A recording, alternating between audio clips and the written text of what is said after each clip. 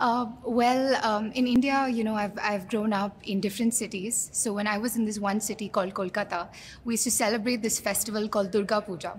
And there we create these pandals or structures, and they house the goddess in it. So when you enter the structure, you have this divine presence that you feel.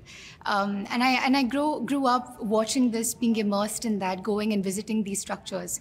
And I wanted to make that feeling, accessible to people around as well.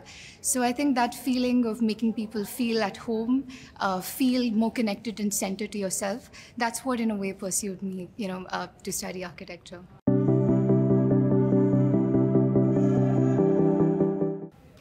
I would have to say the climate crisis.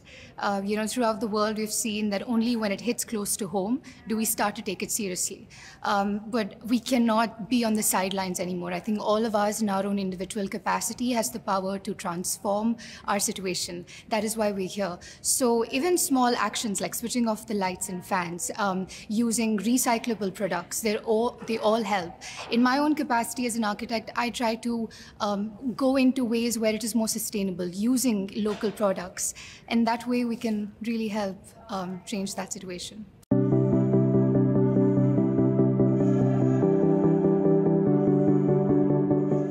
Yes, absolutely. I think we have tremendous human potential, and if we can all gather together and rally our brains to figure out ways to use local materials. As an architect, you look at how sustainable villages are, in terms of using mud and adobe bricks instead of cement or concrete to build their houses. In that way, we reduce the carbon footprint, and we're also being more sustainable in that process.